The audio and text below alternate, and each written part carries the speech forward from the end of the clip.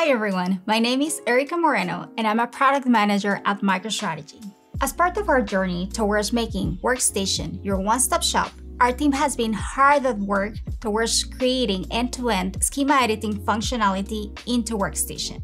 In the 2021 platform release, we enable architects to create and edit facts, logical tables, and metrics.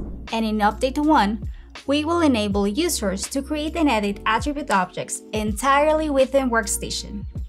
These attribute objects will then appear in the Objects tab, a searchable list of all your schema objects across projects that provides a holistic view of your MicroStrategy configuration.